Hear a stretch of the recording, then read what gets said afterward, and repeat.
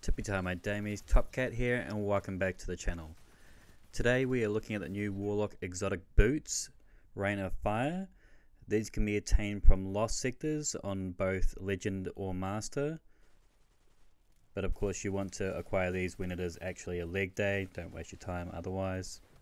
The Rain of Fire's exotic perk is called Solar Fusilier. Air dodge reloads all of your weapons and improves airborne effectiveness for both fusion rifles and linear fusion rifles.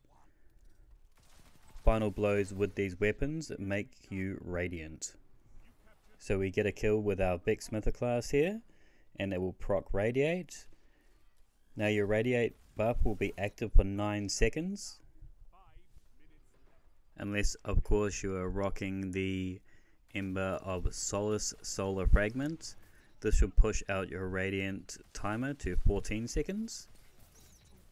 In case you were wondering, the radiant buff will proc when you get fusion or linear fusion rifle kills if you're on another subclass like Void, Arc or Stasis. However, I wouldn't really recommend this as you're only really going to be utilizing 1/3 of the potential for this exotic. Back to the Vex, I would say this is going to be our top pick when using these boots. At base, the Vex does 36 for a crit. With Radiant, this is going to push it out to 39, which is modest at best. I believe it's somewhere around 8%. But when you start chaining these kills, it starts getting quite potent.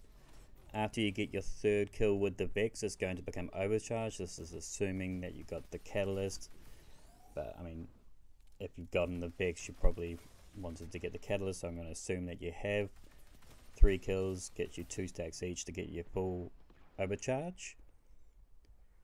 And when that is combined with Radiant, you're going to get 47 per crit. So this is some rapid fire face melting damage. I ran these boots for a good amount of games, played different types of fusion rifles, both testing their airborne capabilities. I tried these with the boots and without the boots just to get a gauge on what the difference actually was like, and I can tell you it's noticeable. Bungie has changed the airborne effectiveness at the beginning of season 17, and I'll tell you right now, it's very dramatic, like very dramatic.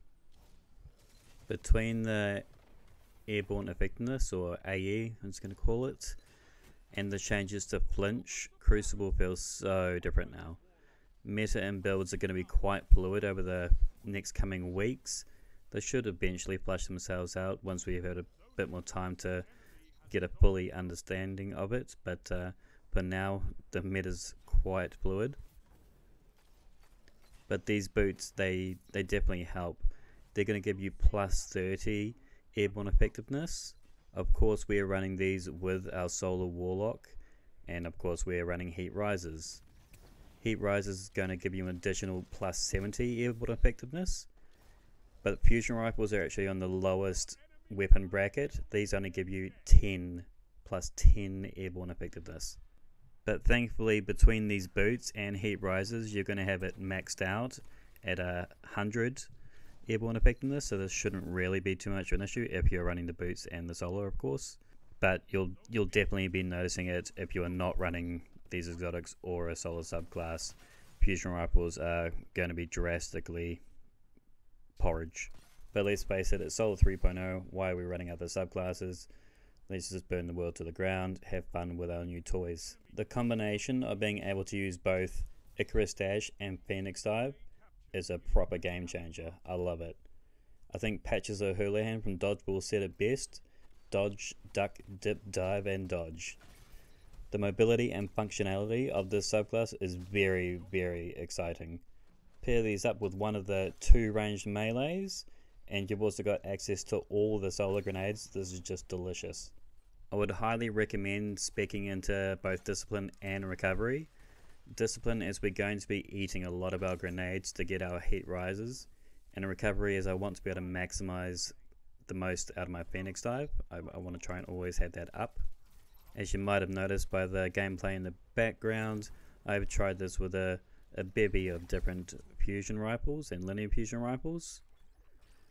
The new Riptide fusion rifle was quite good, same with the Cartesian, nice quick charge fire rate.